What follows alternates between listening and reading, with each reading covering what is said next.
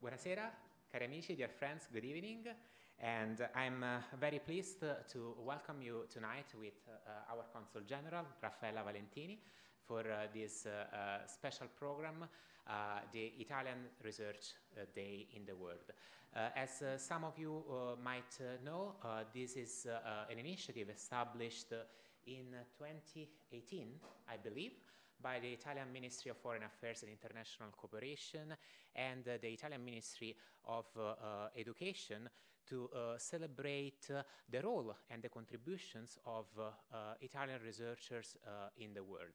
And the date for this program has not been chosen randomly, as in 2 days it will be the anniversary of the birth of Leonardo da Vinci, who is obviously, you know, the Italian genius that actually put together arts and science for the first time. And so in this kind of spirit, tonight with our friends at ISSNAF, which is the network of Italian researchers and scholars in North America, we decided to dedicate this program to the broader fields of Italian research in the United States, and in particular of the fields of work of Italian researchers in the Los Angeles area.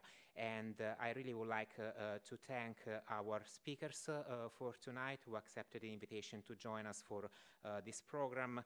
Pietro Perona, Professor of Electrical Engineering at the California Institute of Technology; Monti, Professor in the Departments of Psychology and Neurosurgery at UCLA; Matteo Pellegrini, who is Professor of Bioengineering at UCLA; Massimo Ciavolella, who is Professor of Italian Renaissance Studies at UCLA, and the moderator for our conversation tonight, Marzia Polito, who is a senior staff software engineer and a manager at Google. While I'm mentioning our speakers, I also would like to deeply thank our partners at ISSNAF, and in particular its president, Cinzia Zuffada, and the chair of the chapter of ISSNAF Los Angeles, Stefano Morellina, who have been instrumental in putting this program together. And I would like to leave the microphone now to our Consul General, Raffaella Valentini.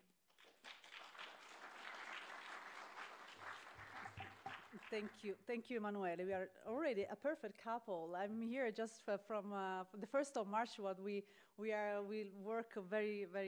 We have a very good partnership, and thank you so much for hosting me in this Italian Institute of Culture.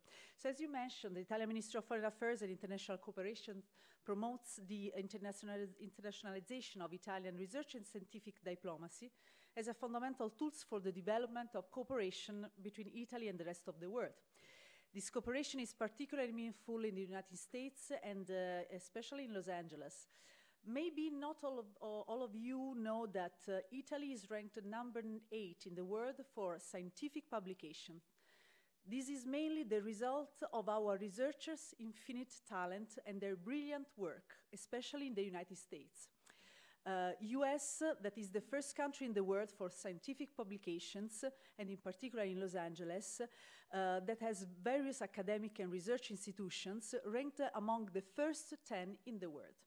So I'm very happy to celebrate today the launch of the LA chapter of the ISSNAF, whose members will delight us with the upcoming panel discussion, the third of a series called Building a Sustainable Future, spanning from computer science of psychology, from biology to medical humanities. I really hope that you will enjoy it.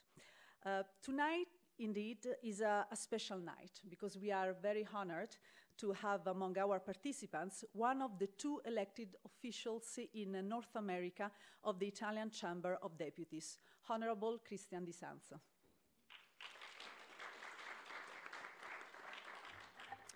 After graduated in Bologna in nuclear and energy engineering, Di Sanzo has lived in North America for 17 years, where he arrived as a visiting student at UCLA in his last year of university. Then he remained to pursue a PhD in engineering at UC Berkeley. At Berkeley, he was part of the PhD student government and was a founding member of the Italian Society at Berkeley. In 2021, he became president of the Committee of Italian Abroad, the Comites of Houston, and he also helped to create the ISSNAF West South Central chapter to give concrete support to the Italian researchers in the south of the USA. So thank you very much, Honorable Di Sanzo, for your commitment to strengthening the collaboration between Italian and American research. Your presence here is really very appreciated. So I would like to conclude my brief speech, by quoting the most famous modern scientist, Albert Einstein, who used to say, "Imagination is more important than knowledge. For knowledge is limited to all we now know and understand, while imagination embraces the entire world and all there ever will be to know and understand." So let's hope that this event will help us imagine a better and brighter future for ISSNAF and all Italian researchers in Los Angeles. Enjoy the night. Thank you.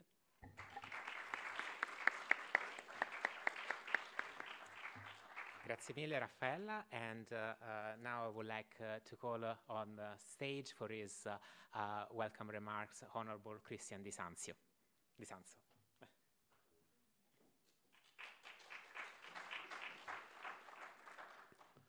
Thank you, Consul General. Thank you, Emanuele, Director of Italian Culture Institute in Los Angeles. I'd like to thank also the President of ISSNAF, Dr. Cinzia Zuffada, for organizing today's event. I'm particularly excited to be here today because it's like coming back here for me. First time I came to the United States was 2005, just as a visiting student, UCLA, just a few blocks from here. My apartment was actually on the other side of campus on Gailey, so pretty close from here. And I came to some events, the Italian Culture Institute, which was already at the time a great place of gatherings for Italians, and especially for some young student was a great way to not feel alone in a new country. So thank you for the work that you're doing here, because I think it's really important for the Italian communities. As the consul mentioned, I'm one of the representatives in the Chamber of Deputies, representing all Italians in North and Central America, so all Italians living in the United States. I'm also a member of the Environment Committee of the Chamber of Deputies. That's why today's event is of particular interest to me, so I'm pretty excited to hear from our panelists today. I think it's particularly important that the Ministry of Foreign Affairs has established such a day to highlight the contribution of Italian researchers in the world. I do believe that as researchers from Italy, we have been able to achieve great contribution to science in the United States, and there is also quite a story, quite a history of migrations, and as you can remember, some of the best scientists from Italy actually flew during World War II in the United States. And this history sometimes is not as well known in Italy, and doesn't get the attention that it deserves. So being here today for me was particularly important to just celebrate the Italian diaspora of scientists, of researchers in the United States. And I want to make sure that I'm able to represent that voice as well, which has not been represented as much in the Parliament. So over the next few years, I plan to have more of these opportunities to actually highlight the research contributions from Italians in North America, because I think it's important that we keep this connection with Italy, and we keep to building our community here. So I'm particularly excited to see a new chapter of ISSNAF here today. ISSNAF has actually been the only organization that has been able to have a presence in the entire United States.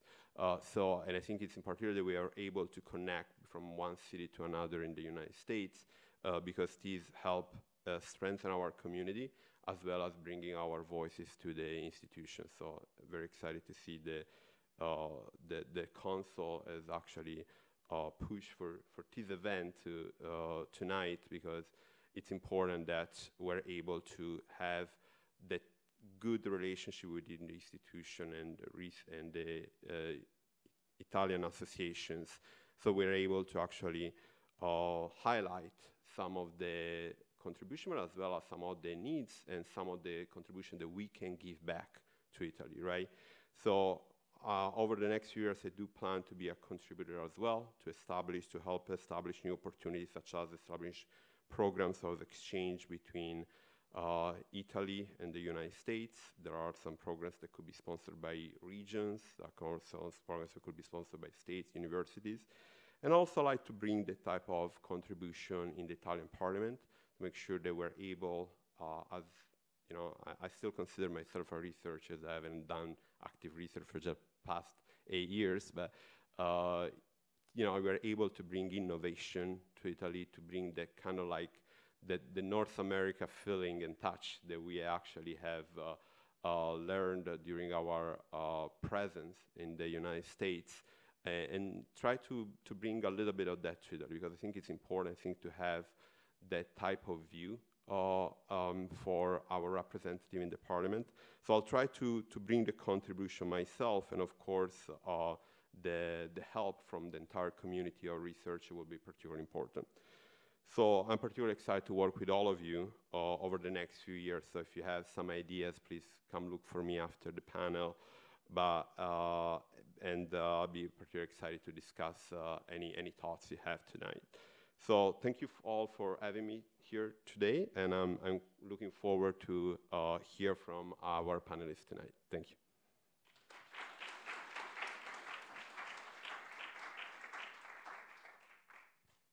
Grazie mille, Honorable De Sanso. We're really grateful for you being here with us tonight. So to get into the mood of the evening and introduce our panel, I would like to invite to the stage our partners for this program, the president of ISSNAF, Cinzia Zuffada, and the chair of the newly born chapter of ISSNAF in Los Angeles, Stefano Morellina. Grazie.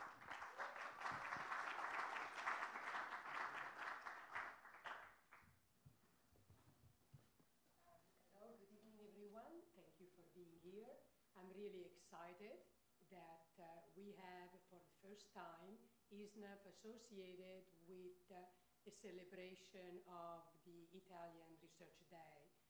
And not only in Los Angeles, there are other ISSNAF chapters in the country that are organizing similar events in partnership with the Consulate and the Italian Institute of Culture. So this is really an achievement for us, and I'm particularly pleased because Los Angeles is also a special place. It's one of the places where ISSNAF was born originally. A few of the founding members were from Los Angeles, and in particular there were 2 professors from UCLA who have since passed away. So in a sense, this is a going back to the type of strength in presence that we used to have, that I hope we can continue to have moving forward. So with that, without any further ado, I'm very pleased to introduce my JPL colleague, Stefano Morellina, who is the chair of the Executive Committee of the Los Angeles chapter of ISSNAF. Thank you.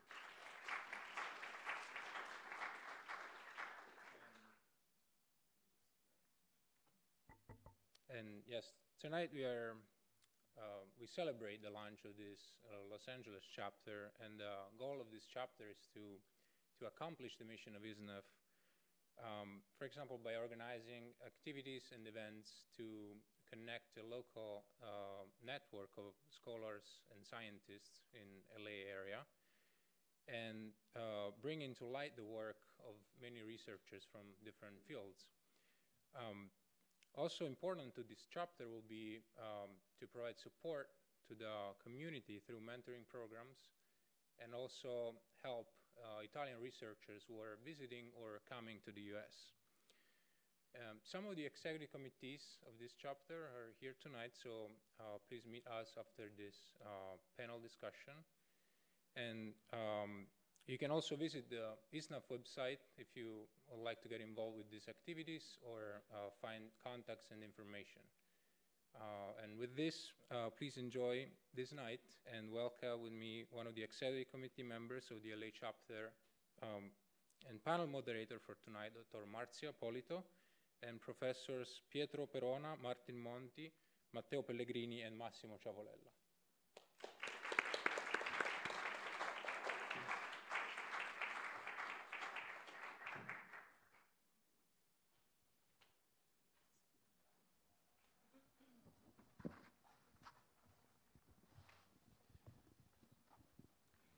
Hello everyone, welcome.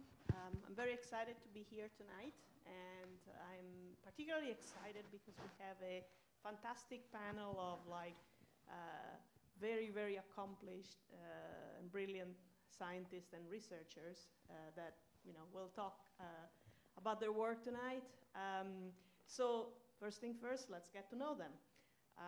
So I would like to ask each one of you a question. So this event is titled From Genes to Stars. So I want to know from each one of you, where do you sit between genes and stars? And what are the questions that you're trying to answer with your research? We're going to start with Professor Pietro Perona from Caltech, whose research focuses on vision. So how do we see, and how we can build machines that see? Okay, thank you, Marzia. So first of all, good evening to everyone. And so a little bit about myself. So I've been at Caltech since '91, so it's before some of these people were born, I suppose. And Marzia came through my lab at some point, and so it's very good to get together. I work on vision, which is understanding how our brain processes images to extract meaning from the images and to inform future actions, and how to do the same in machines. And as you know, vision works because we have eyes, so we open our eyes and suddenly we see. And what happens is there are photons that are bouncing around. They come from the sun or from other sources. They bounce around surfaces in the world and they end up into our pupil, some of them, and they hit a piece of our brain, which is at the back of our eye. It's a retina. And the same they do in your phone. They go through the lens of your phone and they hit a sensor that is at the back of the phone. And it has many pixels, so many sensitive elements, order of 1 million. The same is on the back of a retina. And the number of photons and their wavelength that hits these sensors determines a signal, which you can think of as a number, which is how many photons arrive in a given fraction of time, which is then either transmitted up to your brain for further computation, or which is transmitted to the CPU or the processor of your phone, and with which your phone or the computer in your car, whatever, can make use of those images to find out what is out there in the world. And so it's a beautiful sensor because it's passive. It doesn't need to emit any signal in order to work. And it has a lot of resolution. It has 1 million pixels, which over time produce an enormous amount of bits and bytes. And it can discover many properties of what is out there without having to touch things. And so we can drive cars, we can play tennis, we can interact socially with our friends and tell if they're paying attention or not, and all of that is possible with vision. Now, how does it work? And it's not easy to even start thinking about how it works. And so since we have somebody in literature say that if you find traces of people wondering how it works already in Lucretius. And so there is this whole theory of skins peeling off of objects and flying through ether into your eye. And of course, the theory was wrong, but it was already very interesting that they were thinking about the transport of some information from the object we see to us, which is exactly what happens. And so the question is what computations we carry out in order to be able to extract this meaning. And I will not even try to tell you exactly how it works. It's something that when I was a graduate student in the 80s was a bit of a mystery. And so we're trying to solve the problem. We knew it was possible because our visual system works, but we didn't know how to solve it well. So we had lots of theories, ideas. And in technology, things changed a lot in the last 10 years. And so thanks to progress in machine learning, we now know how to build systems that do a lot, recognize faces, drive cars, and all of that. And so just to show you some examples, we can go to slide number 1. And I show you something that my students do. I work in fairly fundamental questions, but I like to work on applications that are useful in some way. And so here is an app you can download to your phone that recognizes birds in this case. And so you take photographs, and the system will tell you which bird it is. And right now it's trained to recognize about 10,000 species of birds. And so this is work of my student Grant Van Horn. Here you have another one. Let's see if I can, oh, sorry, going the wrong way probably. Up, let's see. Okay, this one is called iNaturalist, and it's in collaboration with oh no, wait, it's still, yeah, it's iNaturalist. So this recognizes also insects and plants. It's in collaboration with the California Academy of Science in San Francisco. And you can download these apps to your smartphone, and then you can use them. Maybe some of you have already tried them. And if you're not sure what to do, just come and see me after the meeting. And so the point is, with a picture that you take of this object, the system is able to decide which one of about 50,000 of plants and animals it could be. And it tells you where to find more and so on. And so we like to do these things because they promote awareness amongst the population of what they're seeing around them. This is an always online system, and so you can move it around on your phone. And as you see, there is a label on top that tells you what you're seeing. And so here, ochre sea star, for example. You move it around and it tells you different things.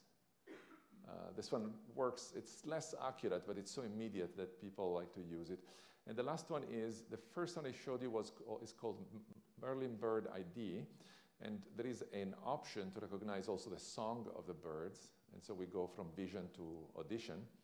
And so on top you see the visual representation of the signal that you hear. So you're out in your backyard and you turn it on and you can listen. And the system listens with you. And so it tells you which bird you're listening to in this moment. And so when it hears a new bird, boom, it pulls it up. And so the whole thing is going from the senses, from the hearing, from vision, into an interpretation of what is out there. And as you can imagine, for us, vision and audition are the main input channels to know the world. And so the next stage is artificial intelligence or human intelligence. How does sensory information connect with intelligence, memory, and all of that? And so these are all things that are very interesting to us to study. So. Thank you, Pietro. I've known Pietro for 20 years, and he always tells fascinating things and shows amazing research. So we'll now go to Professor Martin Monti from UCLA, whose research focuses on neural mechanisms that accompany the loss and recovery of consciousness. I guess, first, good evening, everybody. Thank you for having me. So I sit pretty close to what you just heard. I'm also interested in the mechanisms of the human brain. The basic question for me is, thank you.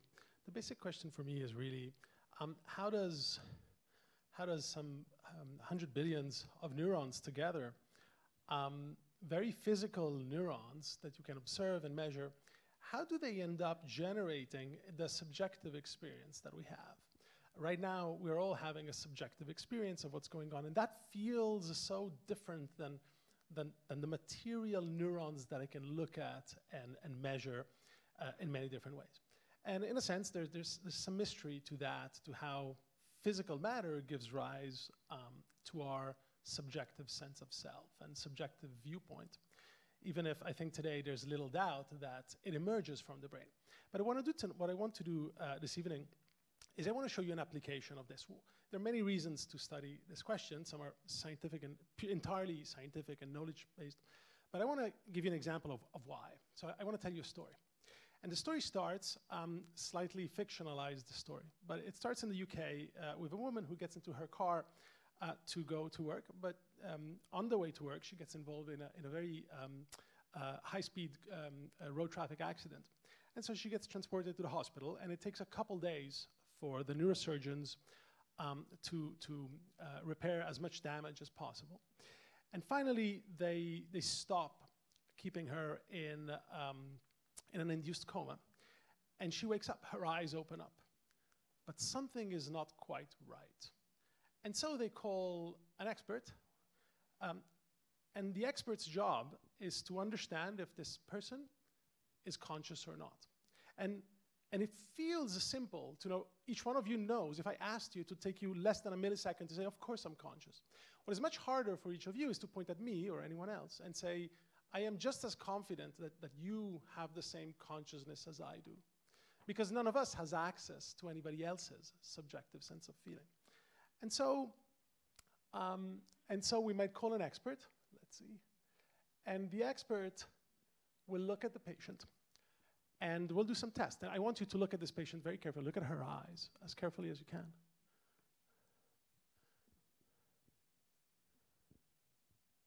Well, very good. You have to choose now.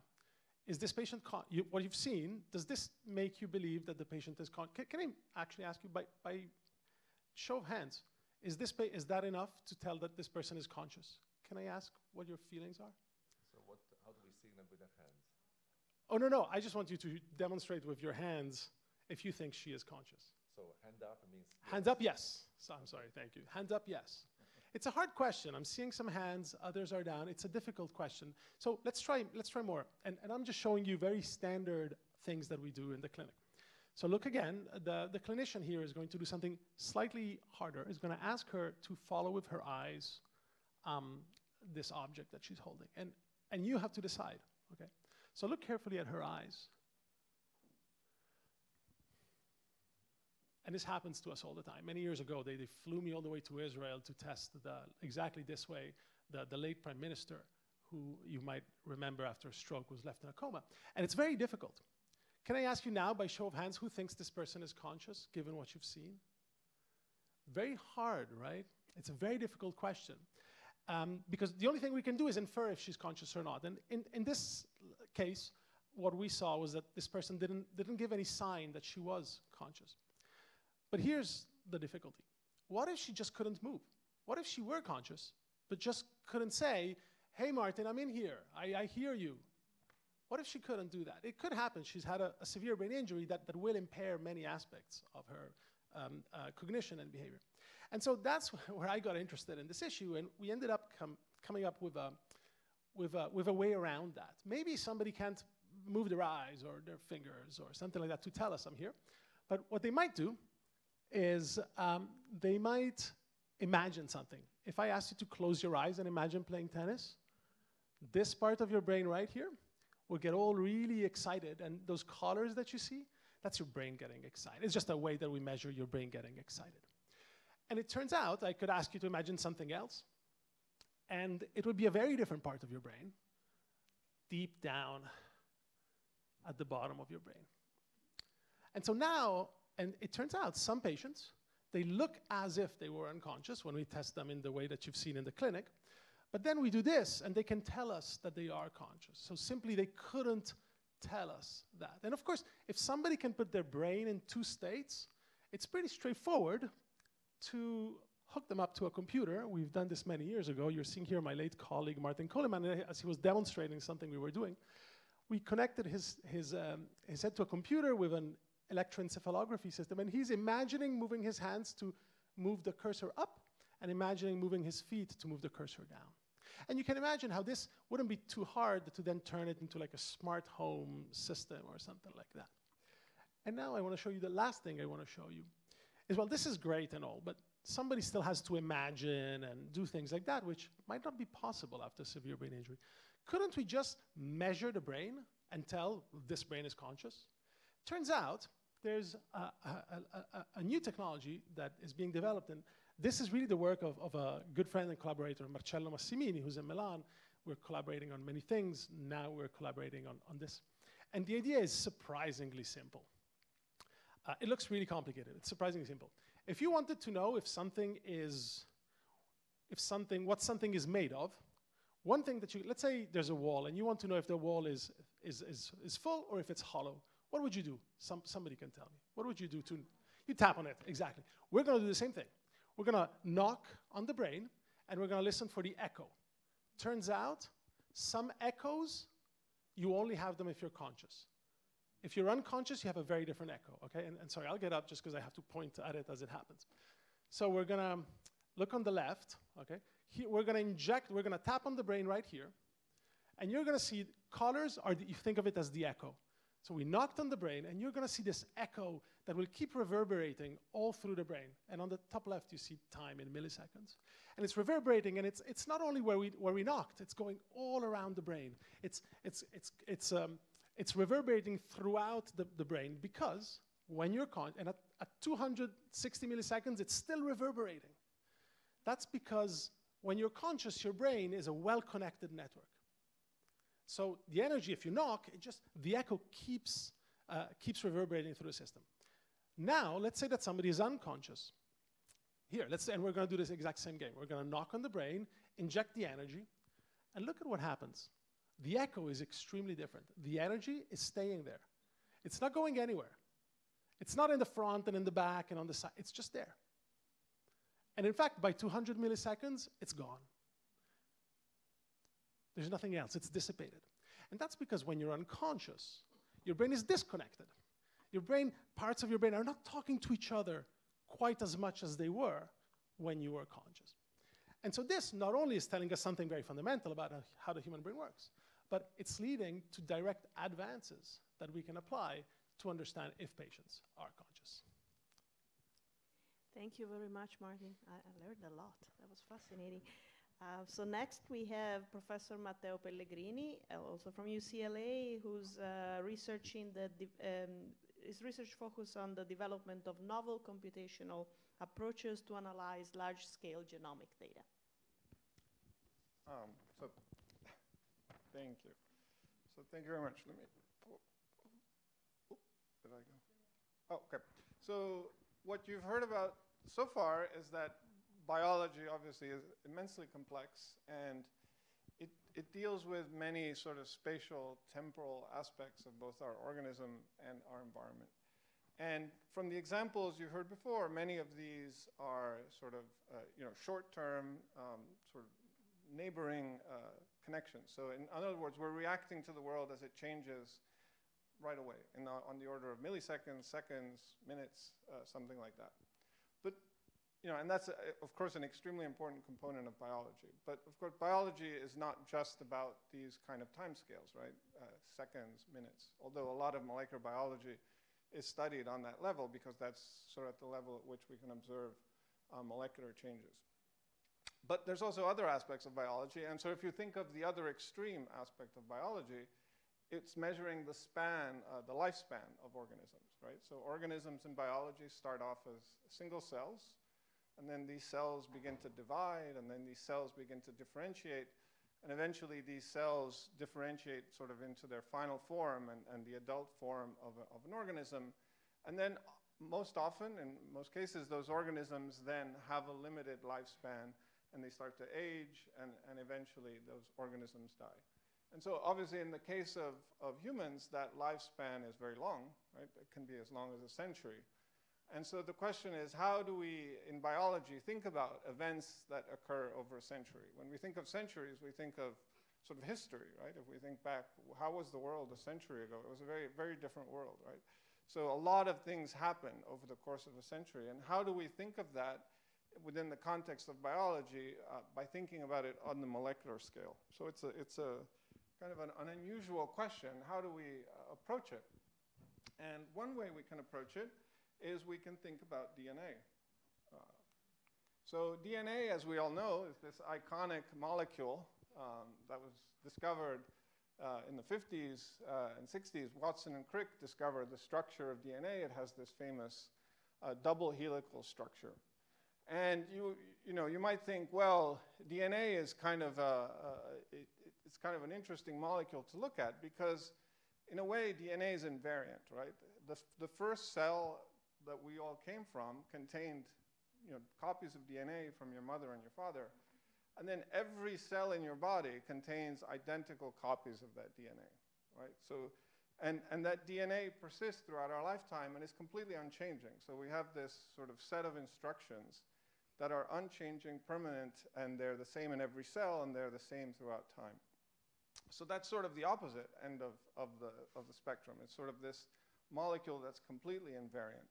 So how do we connect all these things? How do we connect sort of a century of biological lifespan change with this invariant molecule?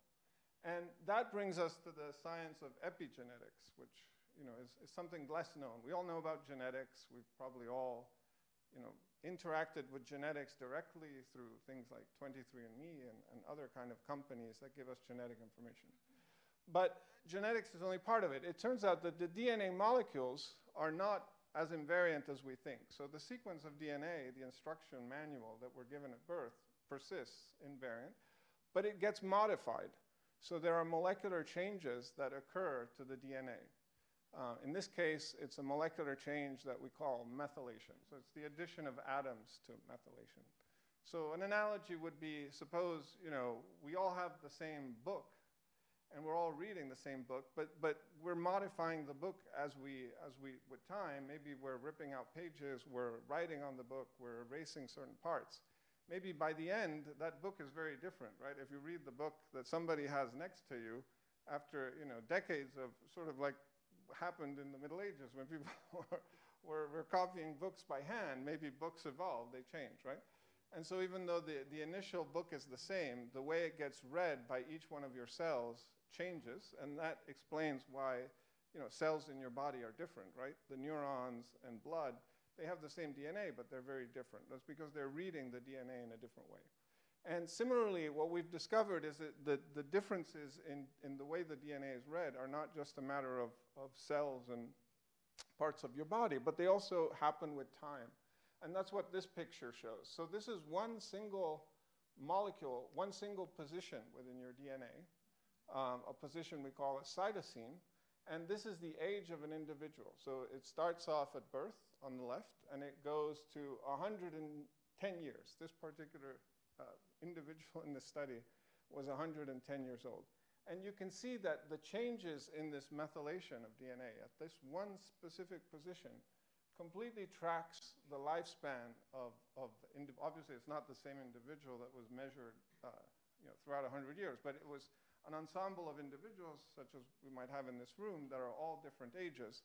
And when we measure the methylation of that one position in their DNA, it changes and tracks their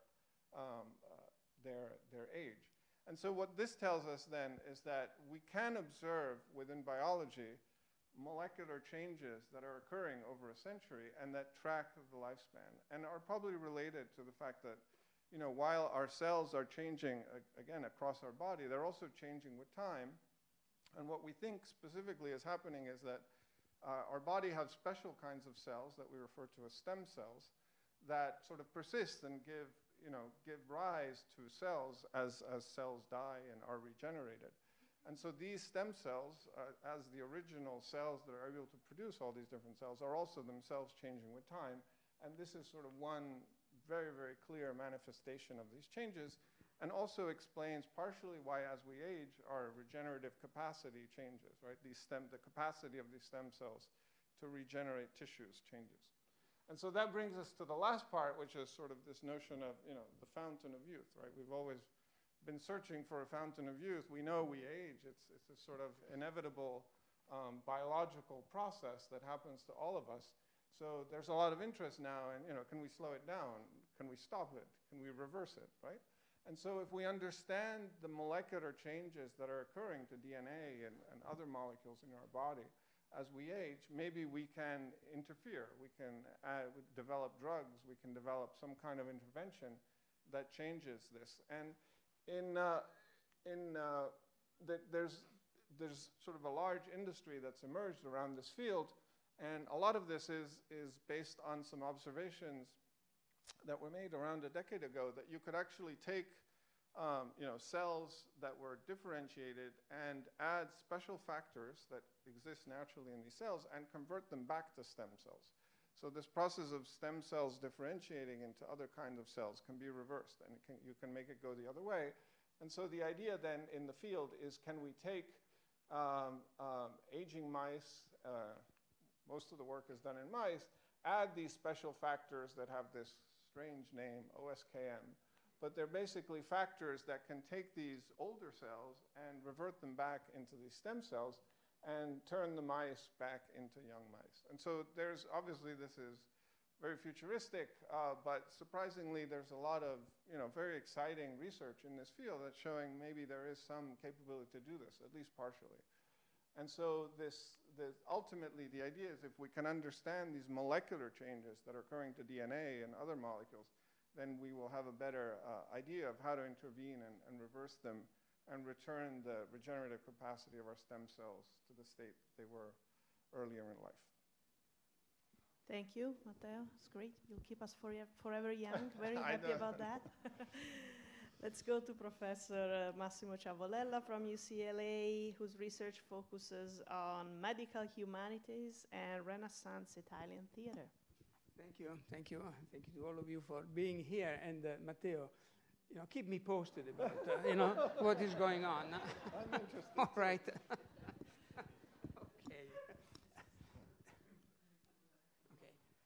Unfortunately, since I come from the field of literature, I don't have any images. I could have brought images of a few covers of books, novels, but at the end I don't. I decided not to. I'm interested in two main fields. I started as a specialist in medieval Italian literature, and therefore Dante, Boccaccio, Petrarca, all the way up to the 17th century. But then I became very much interested in medical humanities, not seen as it is seen from the medical profession, that is to say medical ethics, the relationship between patient and doctor, but as the interaction between medicine and visual and non-visual arts.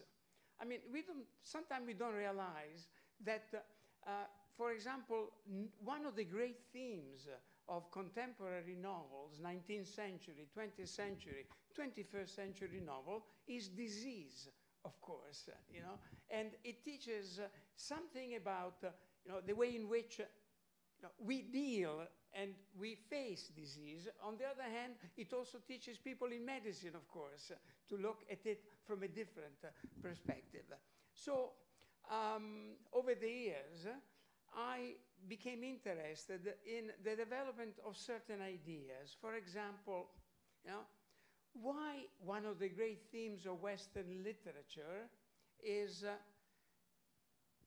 love as a disease. What it can be called, the diseases of love, which are connected, of course, with another big problem, that of melancholy, and that of depression. And when we look at it, we realize that it began with the Hebrew Bible, and it went all the way through to contemporary literature in general. If you go on the internet and you look love is a disease, you will never end reading what you can find. And then the other great love of my life, of course, was and is Dante. And we go back to the stars through Dante, of course, the theme of this evening. Now, one of the things, though, that I would like to stress is that this is not a great moment for literature. We are going through a moment of crisis. Literature, books, in fact, and in literature I mean readings, are very much under attack. We've seen it in the last few years, even in this country, but not only in this country. It is not a new thing. You remember, some of you may recall that in 1497, a Dominican priest, Giacomo Savonarola, who was a priest from Ferrara who had called to Florence, asked some of his followers to go through Florence to gather gambling tables, playing cards, scandalous paintings, and especially books. Savonarola hated, among all the books, he hated Decameron by Boccaccio the most. In fact, you know, he found it lewd, and it was one of the books that, together with all these other items, were burnt in the Piazza della Signoria in Florence, 1497. Now, you may recall that the year after, Savonarola was burnt in the Piazza della Signoria, of course. First he was hanged, and then he was burnt together with two of his followers. He was in the middle, and the other two, you know, symbolic, clearly, you know.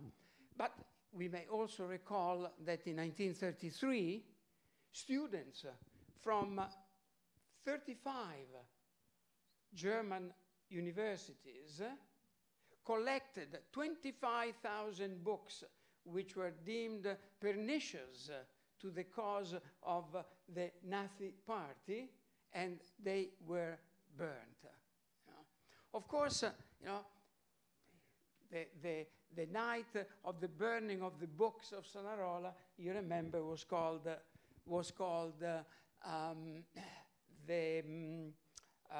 il falò delle vanità, you know, the bonfire of the vanities. That, you know, there was a movie, of course, with Tom Hanks and Meredith Griffith, and there was a book by Tom Wolfe called for some reason, the falò, let's call it in Italian, okay? Il falò delle vanità, since it comes from Italy. So, in a way, what I feel I do, my work, my job is supposed to do, is to bring back a understanding of why literature is so important today. You know, it is important for many, many reasons. It is important, of course, because it stimulates, for example, imagination, because it speaks to our subconscious, because when I read, I am at the same time all those characters that I read about while I remain myself. And this is a fundamental part of knowledge. You know. And I cannot believe, and I will not believe, that there can be knowledge without reading.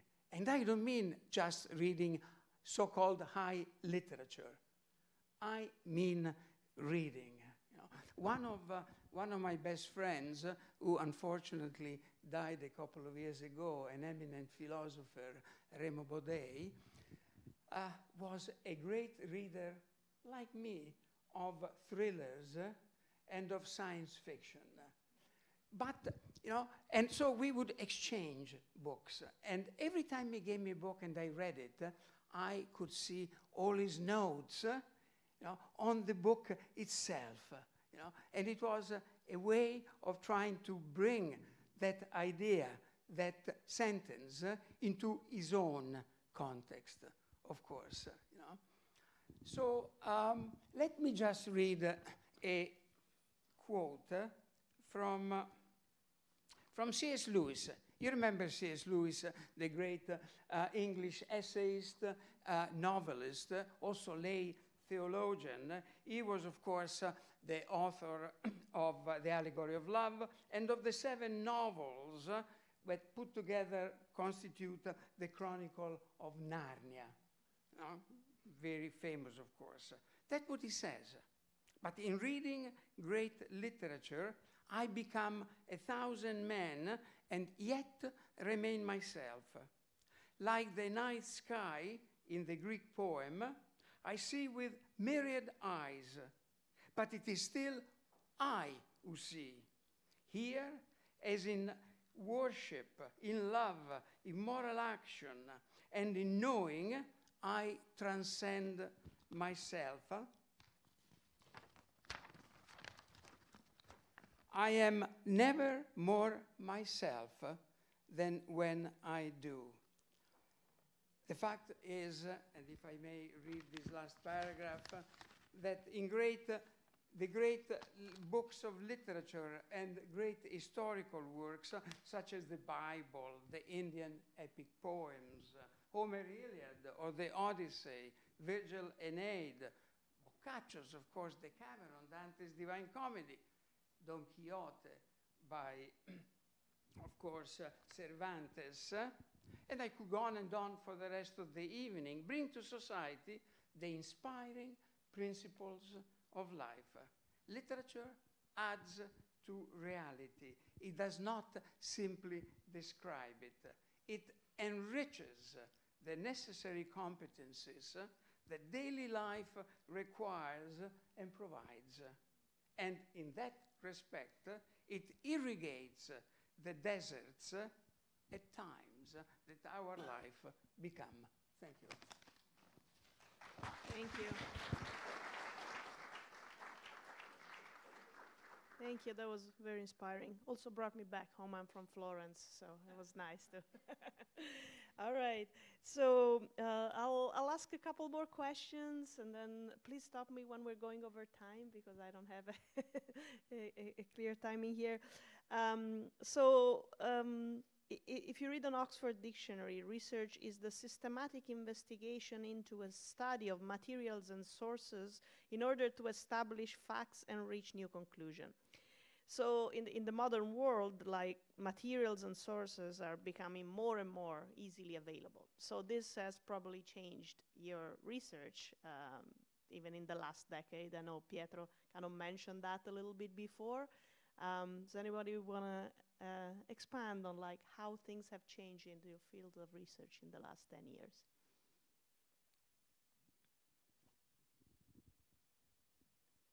I can say a few things maybe. So as you know, Marzia is also a little bit in artificial intelligence and machine learning especially. And so as we attempt to build machines that are a bit smarter than they used to be, we make an enormous use of data. And so we bring to life huge collections of data, various kinds of texts or images of stars and Earth and so on. And conversely, what I see is that as machines become better at filtering data and understanding what is in the data, they empower scientists to see more of what is available. So when I came to Caltech, JPL had just had a mission, which I think was Magellan mission, to image, maybe Cinzia remembers, to image the whole of Venus at very high resolution. And we're really happy. And, sorry? Magellan, yes. And so they had stacks of what was then CDs or DVDs full of images, and they showed me proudly. And then the next phone call I get is, oh, we didn't realize that not even if we hired 1,000 people for 1,000 years, there would be enough eyes to look at all of these pictures and figure out where are the volcanoes, where are the channels or whatever. And so they asked me to help them to build vision systems to annotate the data and help them screen off. Anyway, so we're building lots of instruments now that gives us an enormous amount of images and signals of all sorts from the brains and from cells, metabolomics and this and that. And only through machines we can filter them and help scientists come to touch or consider the data and develop new theories. And so that's what I see. Thank you. Martin? Well, definitely research in neuroscience has been revolutionized by data accessibility. Some of the most ambitious projects today in neuroscience are about measuring hundreds and eventually thousands of people. And the most interesting thing is that this has been paired, so there's sort of two aspects. Very large projects where we sample large populations. And the second is that today, for the most part, we all put our data anonymized and sort of so to protect the identity of the participants who gift these data online in specific neuroscience repositories. And I'll give you an example of how this changed completely research. Usually, if I wanted to answer a question, I would come up with my little experiment. I would find 10 people that I could bring to the lab, put inside an MRI machine, try the little game you've seen earlier where they imagine playing tennis, and that would be it. Not more than a month ago, I had a new idea, and I wanted to test it out. It took me about 10 minutes to go online on a NIH, which is the National Institute of Health repository, to download about 500 images, which allowed me to test an idea within the time it took me to process them. And so this means scientifically a revolution. Data are so available that our ideas are no longer constrained by needing to always acquire new data to answer scientific questions. And this has changed. The accessibility is democratizing in many ways the study of neuroscience across the world, because people with brilliant ideas can just download data if it fits what they want to ask. This seems to me the most beautiful revolution, because it's bringing in just so many more talented people to answer questions. Thank you. Matteo or Massimo, any? Well, I mean, in the case of DNA, yeah, I mean, the ability to acquire data has grown incredibly. If you think back in 2001, President Clinton back then introduced the human genome, which was sort of this crowning achievement of humanity. It was this effort that, was an international effort that spanned over a decade, billions of dollars. It was a massive sort of international achievement. And nowadays, you can order your genome for $200. So it's, 2 decades have made a world of difference, right? We've gone from sort of many, many orders of magnitude in terms of our ability to collect data. And it's a blessing and a curse, because as the data becomes so overwhelming, we rely on machines to interpret the data, because obviously a human, as a human, you can't take billions of sequences and make any sense of it. And so the blessing is that we have this capacity to measure DNA across populations, across, as I mentioned, across our body, across time. And so there's sort of this infinite potential to measure. And the curse is that, making sense of this is extremely difficult. And so we rely on very, very sophisticated, machines to do all this. And we spend a lot of our day trying to think up, new ways to interpret this data. But, at the end of the day, though, the only way you can make sense of it is to go back to the beginning and say, humans think about science and data and our reality in terms of stories, right? So it's all about, which is sort of, the difficult aspect of science is how do you convert this seemingly infinite amount of information into a story that's comprehensible and that you can communicate to people. And so, in a way, that's why I say it's a blessing and a curse. A curse because making those stories gets harder and harder as the data that we collect becomes less and less sort of, accessible, interpretable, manageable. But yet, the stories keep coming and they keep progressing, and so science advances nonetheless. Thank you. I'll give you an example. I was at the University of Toronto. That's where I taught for 10 years. And a friend of mine was working on a particular concept in the works of the Greek-Roman physician Galen. Now, the works of Galen have been published in 45 volumes. And what he was doing was going through every page of every volume, trying to find the way in which this particular idea developed. Took him about a year and a half. Just at that time, the CD-ROM containing all of Greek literature came out. It came out from California, by the way. That's where it was put together. And, suddenly, in a day or two, he was able to finish what would have taken him probably another year. That's what has happened in my field.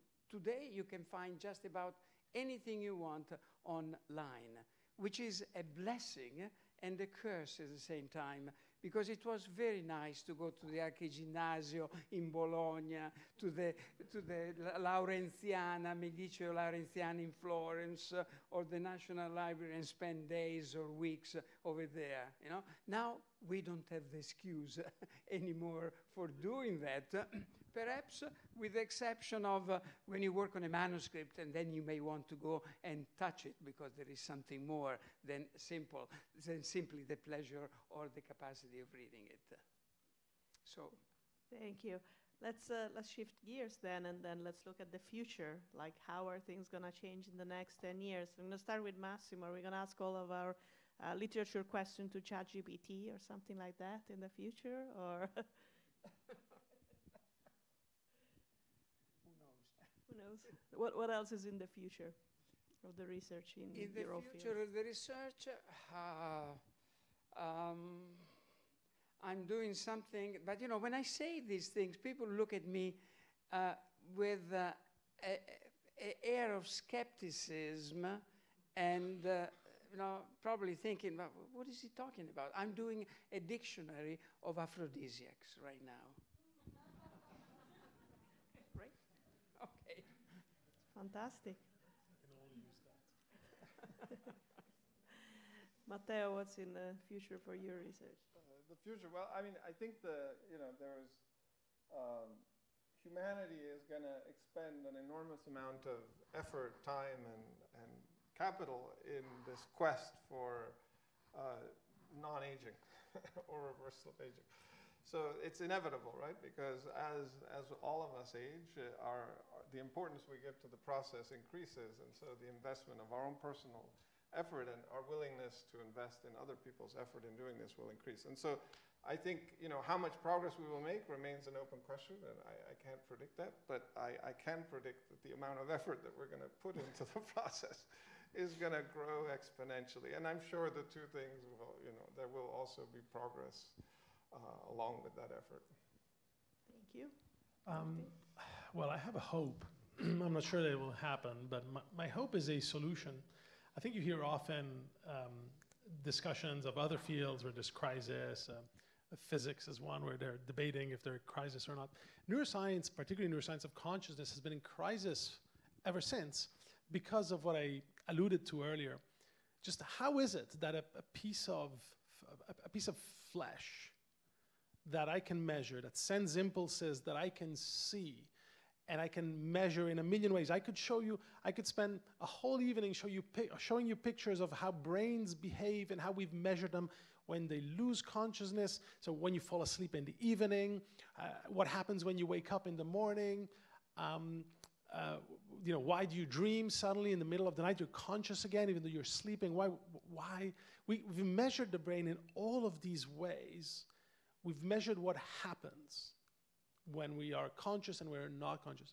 But we have not answered the question of why is it that I have, there's nothing else in this world, from my point of view, but me having a feeling of everything I'm seeing right now, everything you're seeing right now, it's just how your consciousness is seeing the world.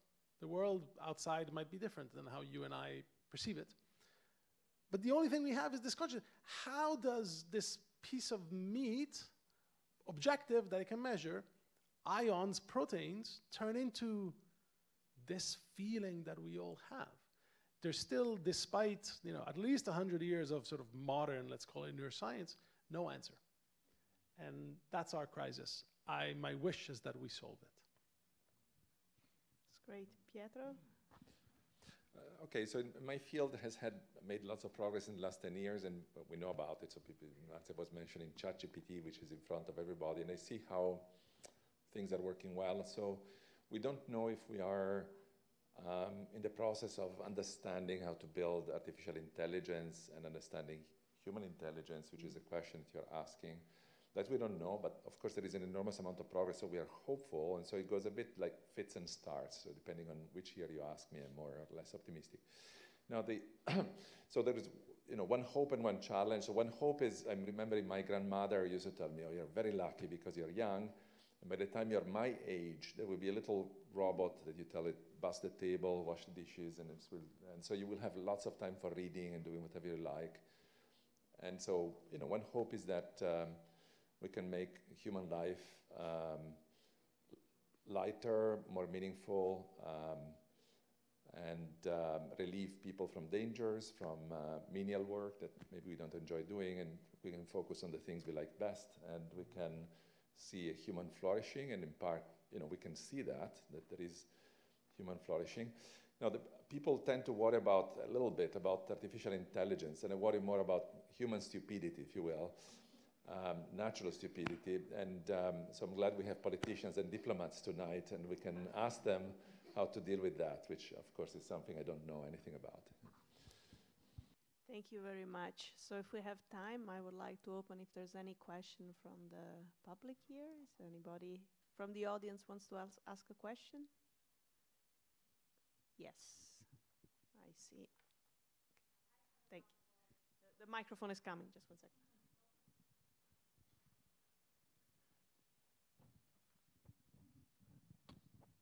Thank you. Since the topic is from genes to stars and the universe, this is a question for the neurophysiologist. The consciousness happens in some people who have brain injury and all of a sudden they feel one with the universe. It seems to be a different type of consciousness, awareness. Can you comment on that? Yeah, absolutely. A very interesting question. Let me address it slightly differently. So we all have a sense of what it means to be less conscious than what we are right now.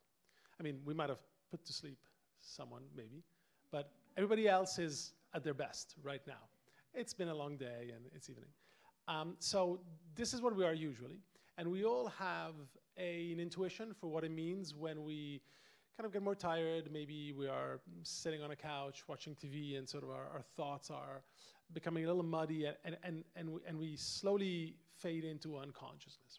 Right? So we understand what it means to have that gradation downwards. It's difficult to understand what it means to have any gradation above what you currently have. Typically, once you get to where we are today, what we consider is not that we are more conscious in states such as what you mentioned, is that we are differently conscious. So often it's easy to think of consciousness as a stick of how conscious you are.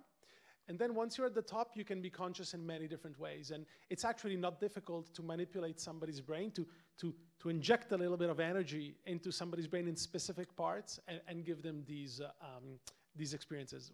One example, people often have what we call out-of-body experiences. Some people have them in the context of very dangerous situations, and then we call them near-death experiences. And they feel like they are not in there. Suddenly, their body is here, and they feel like they're up here. It's actually not difficult to buzz somebody's brain in just the right place, which is in the parietal lobe, sort of the posterior part of our brains, and recreate that sensation. If you came to the lab, I could zap your brain with an electromagnetic pulse, and suddenly you would feel outside of your body. So it's all about how the brain functions that will give you a different experience. And you can alter that in many ways. Probably alcohol is one that is fairly familiar. And there are many ways of allowing the brain to process differently what's happening. It's fascinating. Maybe one more question there? Thank you. Yes, I have one for the same professor. So you said you were sort of struggling with or, passionate about figuring out this question of what is it that actually animates matter. So you were saying, what actually gives life, or what essentially is animating this matter. Do you think it's a matter of not having the right tools to understand that now, or do you think that at this point it's something that we'll never understand? What a wonderful question. So I'm asking a parallel question, but the question I'm asking is really analogous to the question, what's the difference between live matter and non-live matter? Right? How does life emerge? And in the same way, you can ask, what's the difference between matter that is life and conscious and matter that is conscious? And the truth is that, so one way to see it is exactly what you said. That's just beyond us. And it's not difficult to conceive. If you imagine if you imagine the world there's a beautiful book called Flatland. If you imagine the world that were in 2D, it would be very difficult to understand why some things happen, right? Some things would appear like magic. So some people think we'll just never understand it. It's as if we were, our dimensions don't allow us to understand that. Some people would say that it's a non-issue. There's no such thing as a difference between your subjective self and your brain. That's what your brain does. The brain gives you your subjective self. That's it. It doesn't do anything else. So the might feel different, but they are one and the same. In fact, one very appealing answer to this problem is that it's just two different ways of talking about the same thing. They're epistemologically different, so it's different descriptions of how our brain works, but ontologically they are exactly the same thing. So the nature of consciousness and brain is the same. They're just different levels of talking about the same thing, much like in other fields. Some things might behave like waves and particles at the same time. So that's one possible answer. One of these is right. Thank you. Maybe one more. Any question for another panelist, maybe?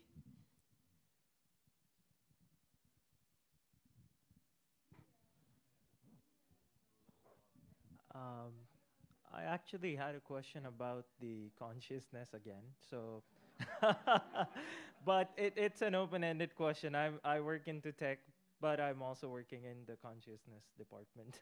So my question is open-ended in the sense that I wanted to understand if our consciousness is more receptive towards auditory vibrations, like music, for example. For example, Beethoven went deaf at the peak of his career, and after that, they say he made better music. What was it that allowed him to make it, even when he couldn't hear to his own music or listen to it? Is there a connection here, is the question. I'm not sure that I'm qualified to answer the last part of the question. I would imagine that when somebody is so profoundly skilled at something, not having the feedback of music wouldn't impair the ability to understand the relationship between different frequencies and how they can be pleasurable. But there's a very interesting point about music having a very strong effect on the brain. If you take a scan, a functional MRI of somebody while they're listening to music, it really looks like the whole brain is reacting to it. And this might be explained by your subjective experience. Music is, pleasurable. It's an auditory sound. It triggers emotions. It has many facets to it that engage many different parts of the human brain, as opposed to other things that we do that only engage some sort of subsets. So there's no doubt that our brain really, really likes music and connects deeply to us via emotions and that sort of thing, yes. Thank you. There were someone who wanted to ask a question over there. Yes. I was curious to if you could expand a little bit or kind of this debate among each other. From data to information and from information to understanding and interpreting. How do you see it from a literal standpoint and from a even a genetic standpoint? But how many of you do you speak about? Do you define it the same?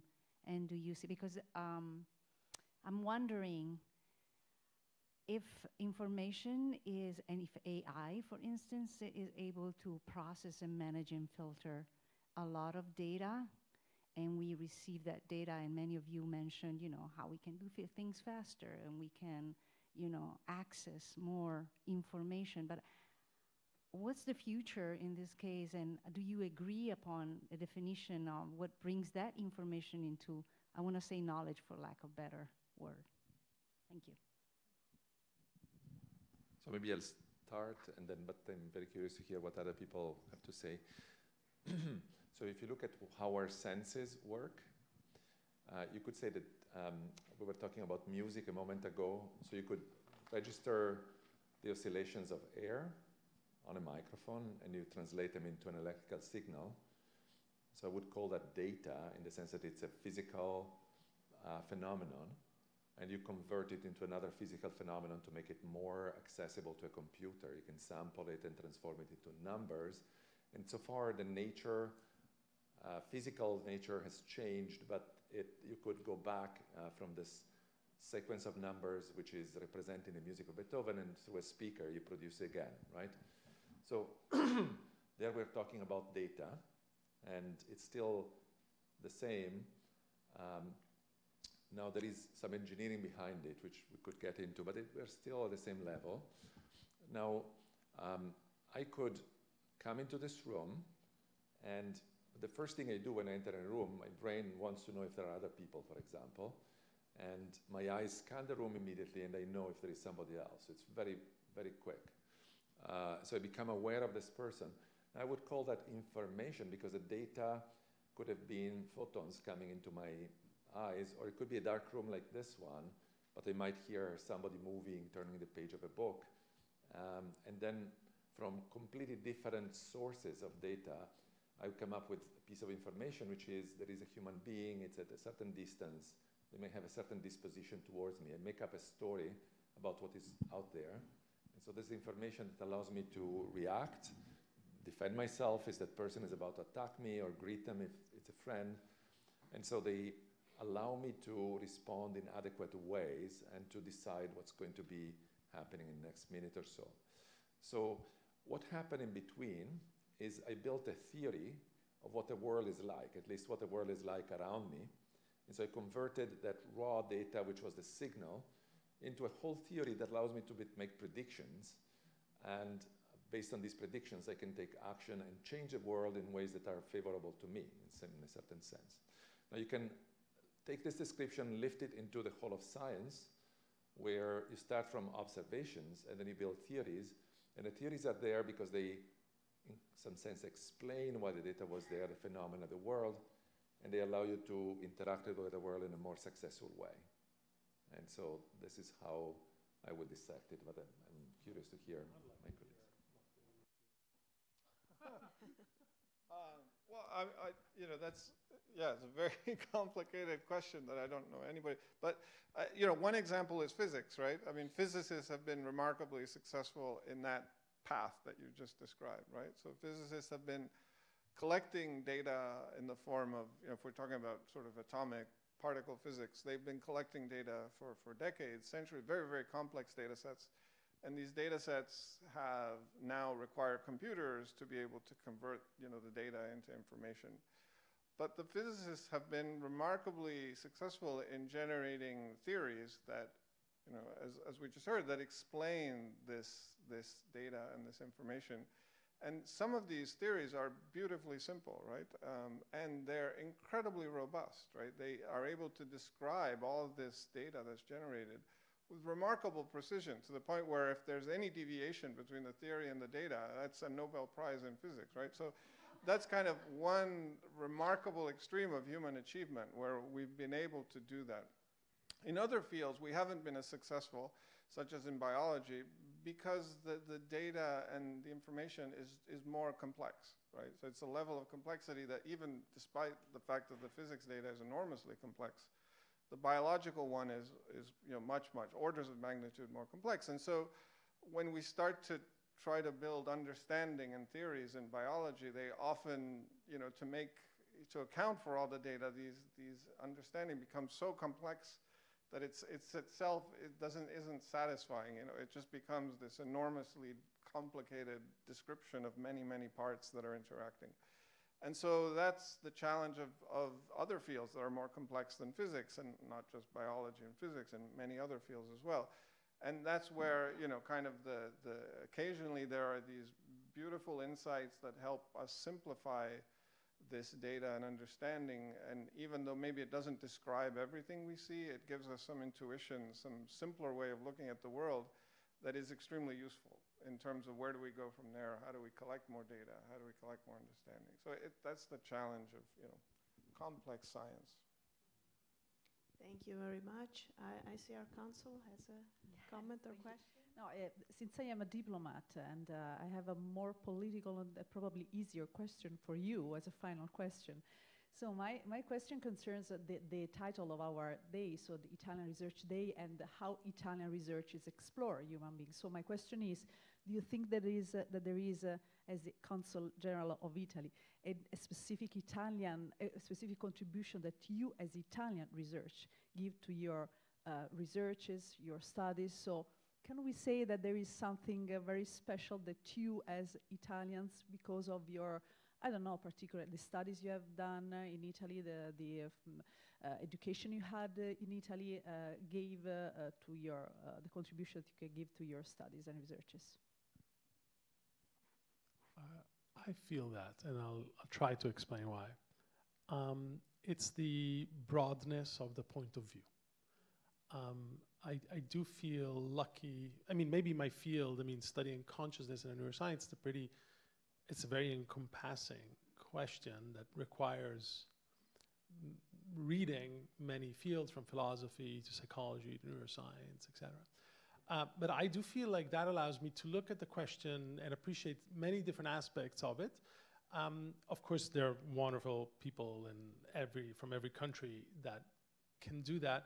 But certainly, I often notice the difference between sort of this more open and more classical maybe training compared to the very specialized and slightly narrower approach that's a majority, I'll say, of my colleagues often show. And I feel very fortunate I've shown one question today, but there are many questions that border law, for example, and ethics that I pursue in my work. And I think it is in part because of the background that has taught me to look at sort of a large picture. Yeah, I would answer the same way. So I attended the Liceo Classico. I don't know if you did the same. So I did translate to cliches, and I remember. Anyway, so yeah, so I guess growing up in an old country, you can sometimes, adding a little bit to what you said, but which is all true, you also put things in historical perspective more easily, because things have happened before. And so often I'm in AI, there are all of these questions that come up about, will this whole thing blow up out of proportion? What is human dignity and this and that? And so you can go back to, technologies were introduced before, like what happened when we introduced the printing press?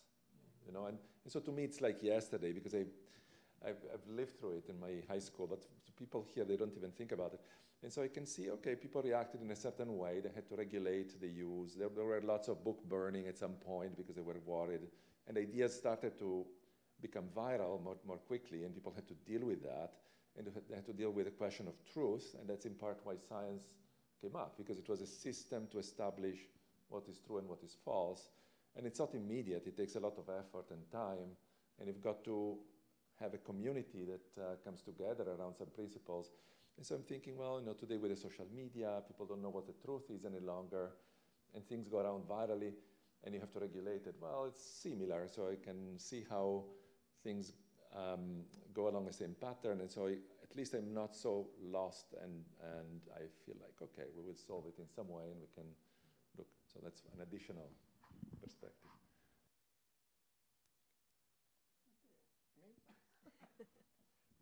No, I mean, I have exactly the same answer. I mean, maybe the Italian perspective is the historical one. And so you have a tangible, when you go to Italy, you can touch history in a way that you can't in Los Angeles or much of America, right? You touch, buildings that have been around for 2,000 years. You see things that were made centuries before. And so your sense of time is different, right? You have this longer, more vast sense of time. And in scientific thinking, maybe that helps you think of science as something that's evolving over time. It's not, it's not what we learn in school. It's not a textbook, that's fixed, and here's the knowledge, read the textbook, science. No, it's a history, right? We should really teach science the way we teach history, because it's a constantly evolving set of ideas.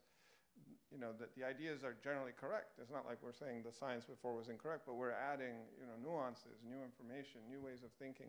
So it's that evolutionary view of the tangible history that is then we then bring to science and changes the way maybe we do science, or at least we will perceive science. So. Well, over the years, until a very short time ago anyway, Italian literary culture, and I'm not talking about the great novelists or poets, I'm talking about mainly academic culture, was very much restricted to Italy. There wasn't a global view. What Italy gave to the rest of the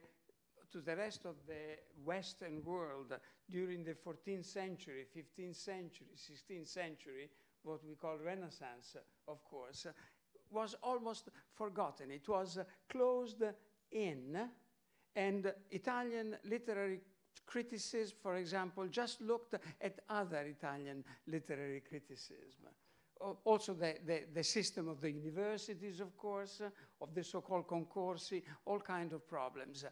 What we did in North America was open up to a global view of culture, to contextualize Italian culture within a European medium, and trying to show how Italian culture, even in those moments when, before it was thought that Italian culture did not have an imprint, did not have importance. I'm thinking about the 17th century, I'm thinking about the 18th century, Enlightenment, Baroque Enlightenment. Even in those moments, in fact, Italian culture was fundamental within a European context. The other thing is, my interest, as I said, in the last few years has been mainly in medical humanities. Medical humanities, the way in which we interpret people coming from literature, medical humanities, has also started in Italy. And it has started because of some of us working within the field of Italian studies, in fact, And as such, we are fairly proud of what we have taken and given, and not just what we have received.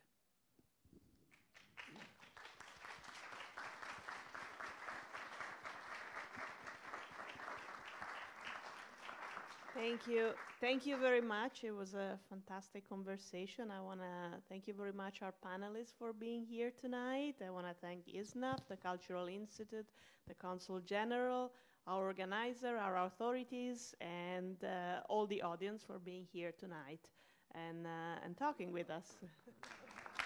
Thank you. Thank you.